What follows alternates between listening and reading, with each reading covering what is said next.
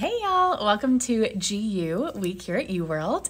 Let's jump right in to our first NCLEX question of the day this week.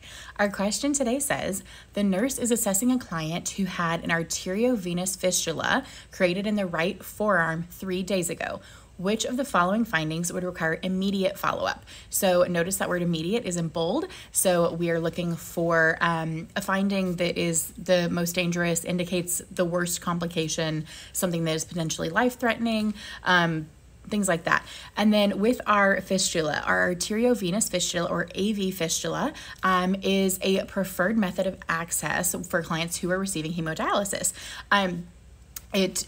It's really the best. Once we create it, it takes a while to mature, a few months before we can start using it. But it is a really, really safe and great option for clients that require long-term hemodialysis. So option 1 says pain at the fistula site rated as 4 on a scale of 0 to 10. This is going to be an incorrect option. While we do want to follow up on that pain, is it normal since they just had this placed 3 days ago? Is it indicative of something that's wrong? We're not really sure, but it's not the highest priority once we read through the rest of the options here, okay? Option 2 says a whooshing sound auscultated over the fistula. This doesn't require follow-up. This is actually a good sign.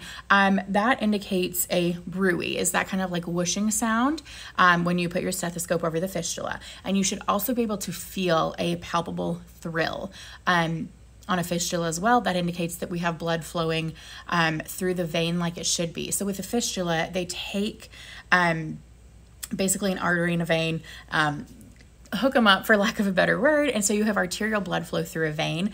And because arterial blood flow moves with more force than venous blood typically does, you'll be able to see it, or not see it, I'm sorry, feel it and hear it with that bruit and thrill, okay?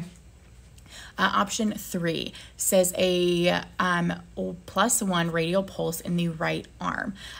This does require immediate follow-up. This is our correct option here. A +1 pulse indicates a diminished pulse. We can barely feel it.